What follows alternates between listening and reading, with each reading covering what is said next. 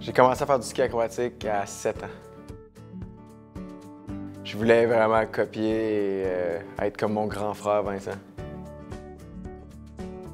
Mon moment préféré, c'était de voir Jean-Luc Brassard gagner à l'île-à-la-Mer. C'était vraiment un moment fort qui m'a donné le goût de poursuivre cette passion pour le ski. D'avoir du succès tout au long de ma carrière, c'est-à-dire de faire ce que j'aime, de skier le plus longtemps que je peux.